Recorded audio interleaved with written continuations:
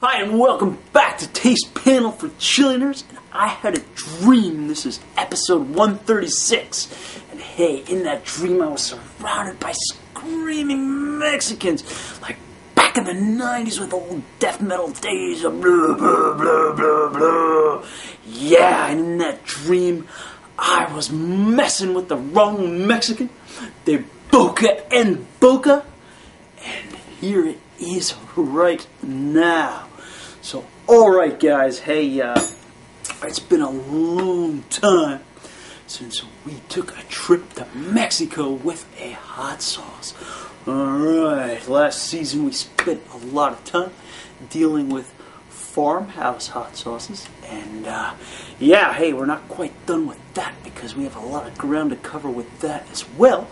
But I figured this season, hey, we're going to open up those gates to Mexico again because, wow, there's a lot of hot sauce happening down that way.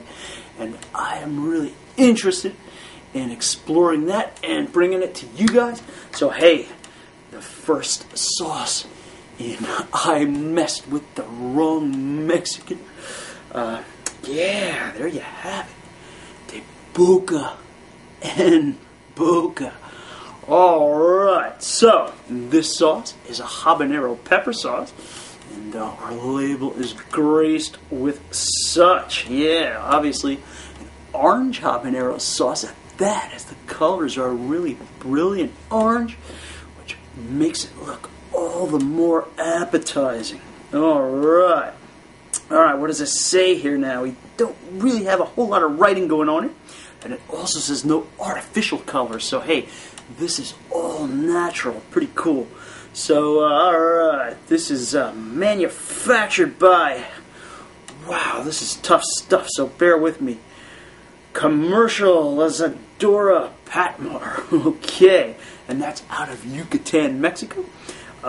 If you want to check out the site where you can find De Boca and Boca and probably some other sauces, you can go to www.fuegomaya.com.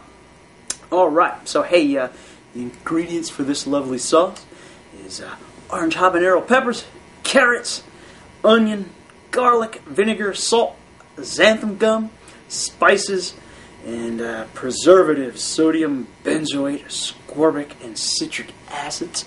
Okay, so there you have it.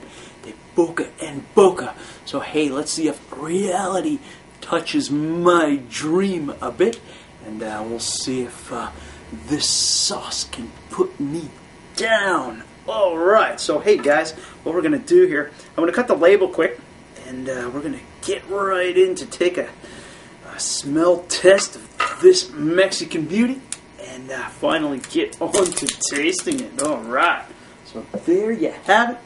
Alright, a plastic bottle this time, and hey, we have a pop-top cap, but this is the panel, so that is coming right off. You know what, I'm going to shake this quick, guys. Yeah, get all that moving around in there, so we'll see what happens. Yeah, there we go.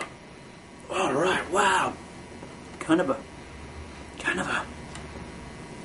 pungent nose, picking up some garlic, picking up some vinegar tang, picking up the kind of the earthy fruitiness of those peppers, and also kind of picking up that sweaty underarm thing that we caught on several sauces in the past. I'm starting to think that that has something to do with kind of a raw habanero smell. I'm not sure about that. It's not an unpleasant aroma because that's kind of pushed in the distance, but yeah, I still smell that a bit, and it hasn't affected the flavor of the sauces in the past. So hey, here we go with this beauty. One look at that. You know what? I'm going to show you the texture first, and hey, then we're going to roll with that. Yeah, there you go. Looking kind of on the thick side. Some seeds, some pulp in there. And wow, again, that lovely color happening. So now I am set to go. Alright, Boca and Boca orange habanero sauce. Wow, yeah, kind of chunky, got lots of seeds in there, and whoa, really definitely picking up on a pungent garlic aroma, and again, kind of giving us that sweaty underarm aroma. So wow, I don't know, but here goes.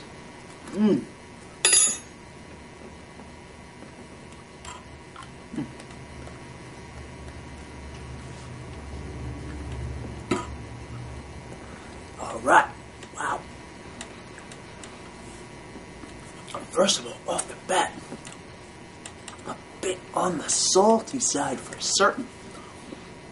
Salt really catching the tongue, biting down on those seeds. Also releasing a bit of heat in my mouth at the minute. So, yeah, kind of bringing forth that really salty character, crunching down, also getting a kind of a raw habanero taste, a little bit on the flat side there.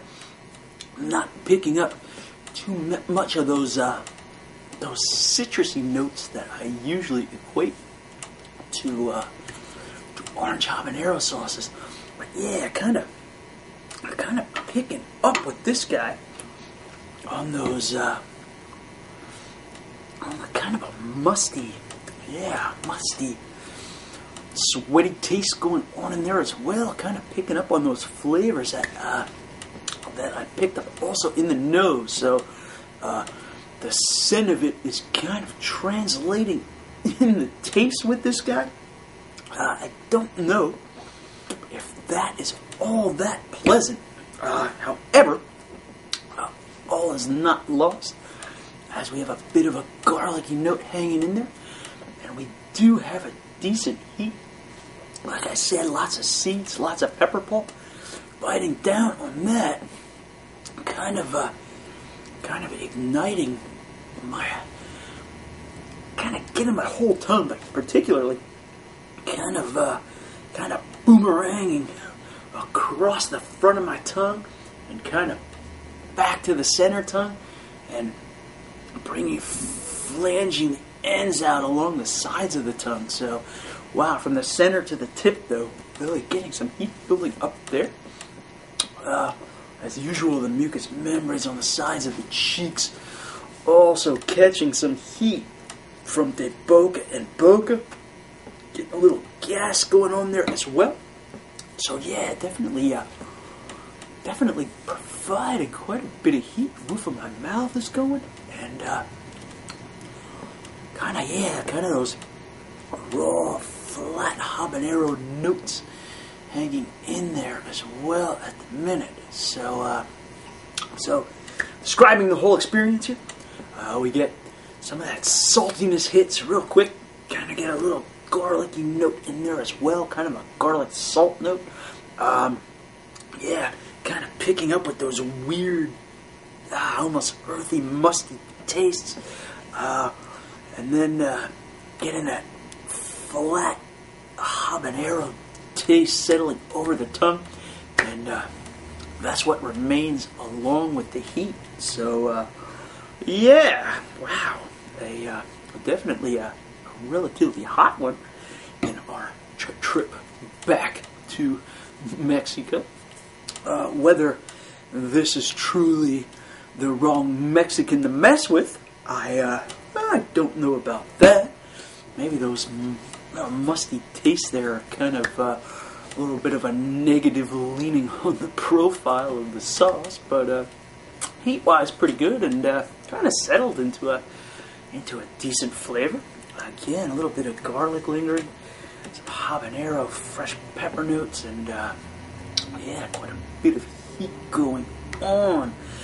So yeah, hey, not so bad. It kind of, if I can be so bold as to say, kind of looks a little more attractive than the flavor or the nose, the